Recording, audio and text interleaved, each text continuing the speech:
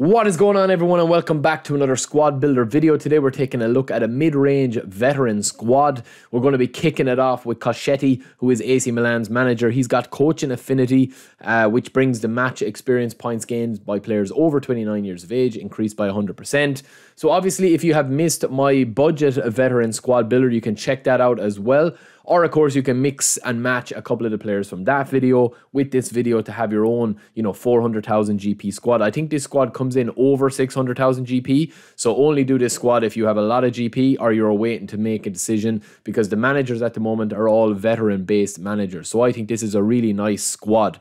Kicking us off with our squad is our goalkeeper, Kasper Schmeichel. Now, I've seen a lot of people talk about this guy, 76,000 GP, unwavering form, and the big one that you want to look at there is his reflexes off the rip. 79 goalkeeper reflexes. I've seen Sepp use him. I've seen Arms of Atlas use him. I've seen a lot of people on Twitter talk about him, that he's a man mountain in goals. He has all the low punt, long throw, penalty saver, player skills that you could need. And for that price, you're not going to get a better keeper unless you go a little bit more expensive. So we are going to have a bit of a crazy squad. It's going to be a very aggressive squad, very aggressive up front, very fast and physical, and at the back we're going to have a couple of local legends, or living legends I should say. Pepe is going to be the centerpiece of our back line. We're going to be playing a 4-2-2-2 with this formation. We're going to be playing quick counter obviously as well to get a lot of chances. Pepe is an incredible defender. He's so rugged and he won't let you down. We're going to pair him up with one of my personal favorites of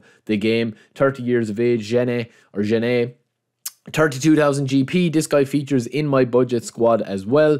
He is definitely worth a punt. His speed is 71, his acceleration is 68. We're going to probably bring that up to around, the mid 70s to high 70s, maybe low 80s if we're really feeling like we need a bit of pace back there. But for this, we're just going to be really trying to get as much possession back as possible, being as aggressive as possible with those stats. Now, we're going to take a quick look at him here, and you can see that his aggressiveness and his, ball winning skills are very, very nice just off the rip.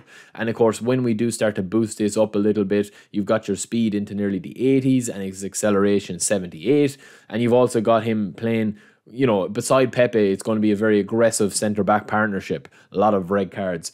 Next up, we've got Ansaldi. So again, we've gone for an offensive full-back here. He can play left-back, left wing, right-back, right wing, or right mid, sorry, and left mid. This guy is really, really good. He was a good player in MLO back in the day when he was about 10 years younger. 15,000 GP. Of course, you could improve on this guy as well. There's lots of other options there. But I think for his mixture of form, pace, speed, lofted pass, obviously there, his stamina, really, really good option to have as a utility player as well.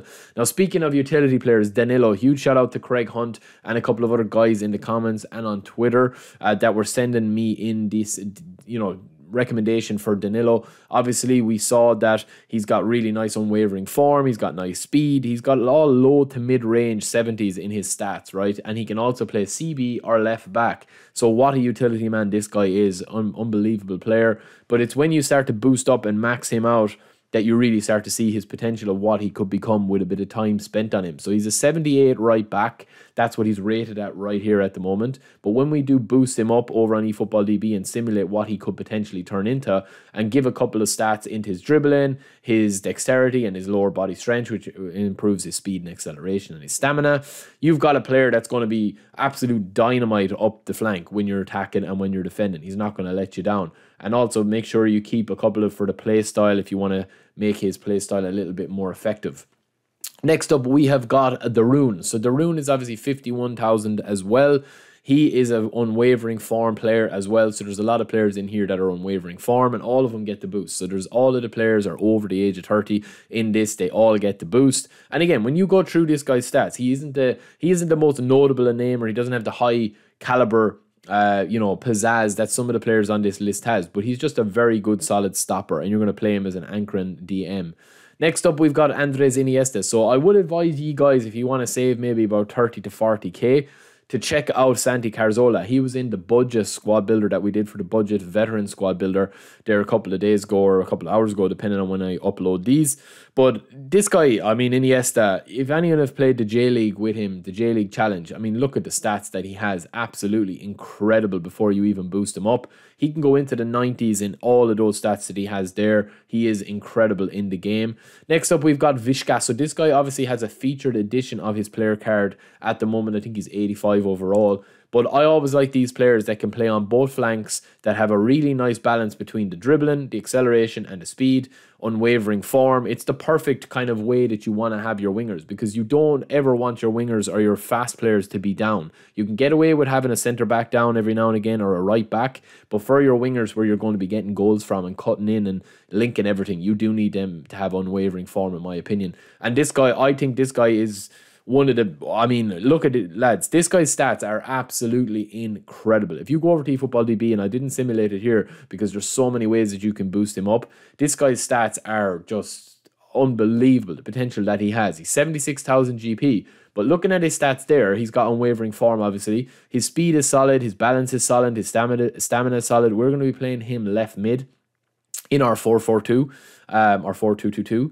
Now, we've got Hulk up front, lads. A lot of people were messaging me, asking me about Hulk and is he any good, right? We're going to take a quick look at him as our main kind of striker. Obviously, we do have our like up in the air kind of for headers and finishing. But for Hulk, Hulk is going to be a mix. When you're playing with two strikers up front, right, and you are playing through central positions, if you're linking Iniesta with Hulk and the other centre forward on this list, you do need to have a mixture of speed. You know, you need to have one that's good in the air for crosses and one that you're able to target, and then also one for speed that's able to just finish every time he looks at it. And Hulk is able to finish both things, right? He's able to finish his dinner and he's able to finish his goals. And that is why he is in our team. He's an absolute beast, right? So you're going to want to boost up this. You can mess around with his things. You can obviously turn him to be a bit more defensive, but we are trolling a little bit with the stats there. But these are the stats that I would probably go for. Like, you've got all your levels there. You can decide to boost up his quick counter or his out wide or whatever way you want to do it with Cacchetti. He is a bit of a nice versatile option there.